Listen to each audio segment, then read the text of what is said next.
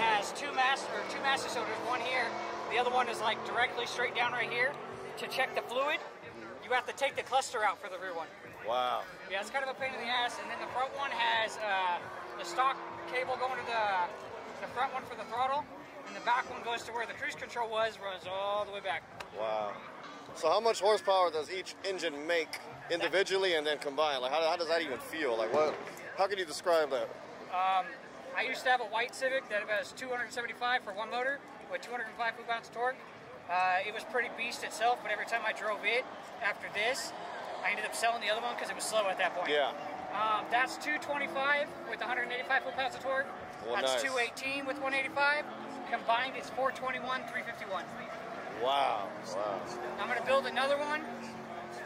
I got a couple projects in advance of that one, you know, but I plan on turbing them both. Nice. 12 to 1400 horsepower is my goal. Wow. Daily driven. Hey, I've been around cars for a while, and I've never seen a build like this. So this is very unique. So hey, check out Savage Creations. Hey, he's making it happen. Appreciate you, man. Thank you. Thanks for getting